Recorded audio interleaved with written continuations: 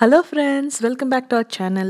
இன்னைக்கு நம்ம பார்க்க போகிறது என்ன அப்படின்னு பார்த்தீங்கன்னா சிம்பிளான ஸ்ட்ராபெரி ஜாம் எப்படி பண்ணுறது அப்படின்னு தான் பார்க்க போகிறோம்.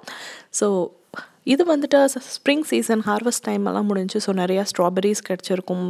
ஸ்ட்ராபெரி மட்டும் இல்லை, மற்ற பெரிஸ்க்கு கூட நீங்கள் இதே மெத்தடை ஃபாலோ பண்ணி நீங்கள் ஜாம் பண்ணலாம்.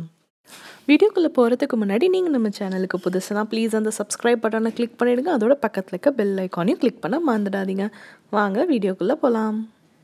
ஃபஸ்ட்டு பேனில் வந்து ஸ்ட்ராபெரிஸை இது மாதிரி சாப் பண்ணி வச்சுருக்கேன். உங்களுக்கு வேணும்னா நீங்கள் ஃபைனாகவும் சாப் பண்ணிக்கலாம். ஸோ இது வந்து மோர் தென் 2 cups ஆஃப் ஸ்ட்ராபெரிஸ் இருக்குது. இதுக்கு வந்துட்டு பேன் வந்து கொஞ்சம் ஹைட்டாக எடுத்துக்கோங்க. ஏன்னா இது பபிள் ஆகும் நம்ம ஜாம் பண்ணும்போது, அதனால கொஞ்சம் ஹைட்டாக இருக்க மாதிரி பேன் எடுத்துக்கோங்க.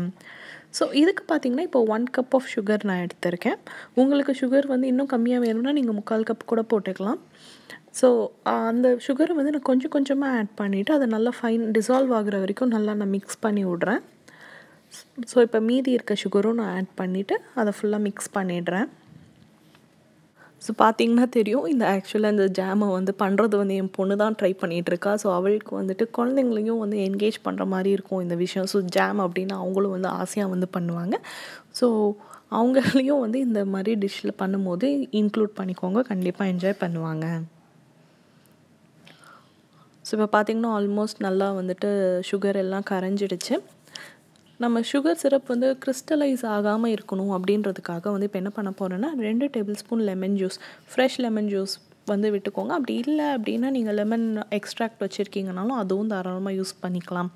இது வந்து கண்டிப்பாக புளிச்சிடாது, ஜாமை வந்து புளிப்பாக அந்த மாதிரி ஆக்கிடாது. ஜஸ்ட் நம்ம வந்து அந்த சுகர் வந்து கிறிஸ்டலைஸ் ஆகாமல் இருக்கணும் அப்படின்றதுக்காக தான் நம்ம வந்து இந்த ஸ்டெப் பண்ணுறோம். ஸோ இப்போ பார்த்திங்கன்னா ஒரு 5 minutes ஆச்சு, நல்லா பபிள் ஆக ஆரம்பிச்சிடுச்சு. ஸோ இதை ஃபுல் ரெசிபி பண்ணும்போதுமே மீடியம்லேயே வச்சுக்கோங்க. ஏன்னா நமக்கு ரொம்ப கருகிடக்கூடாது அந்த சிரப்பு, அதனால் மீடியம்லேயே வச்சு பண்ணுங்கள்.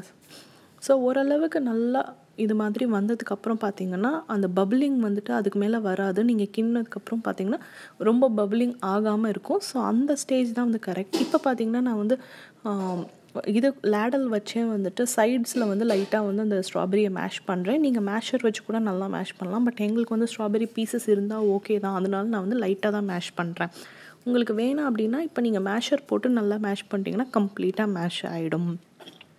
ஃபைனலாக பதம் பார்க்குறதுக்கு பார்த்திங்கன்னா இப்போ ஆல்மோஸ்ட் எல்லா பப்ளிங்கும் ஸ்டாப் ஆகிடுச்சு. பதம் பார்க்குறதுக்கு ஸ்ட்ராபெரியை அந்த ஜாமை வந்து ஒரு தட்டில் வச்சுட்டு நீங்கள் வந்து கையை வச்சு இப்படி பண்ணிவிட்டு அதை நீங்கள் கவுத்திங்கன்னா அது வந்து ஓடக்கூடாது. ஜாம் அந்த சிரப் வந்து ஓடாமல் அப்படியே ஸ்டே ஆகி இருக்கணும்.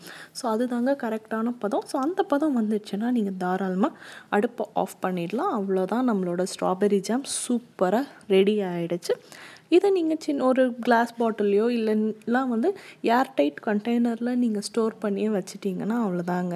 பட் ஆனால் கண்டிப்பாக இதை நீங்கள் வந்து வெளியவே வைக்கலாம். பட் ஏர்டைட் கண்டெய்னரில் போட்டு நீங்கள் வெளியவே வைக்கலாம். இதை ஃப்ரிட்ஜில் தான் வைக்கணும்னு கூட அவசியம் கிடையாது. இது அவ்வளோ சீக்கிரம் கெட்டு போகாது.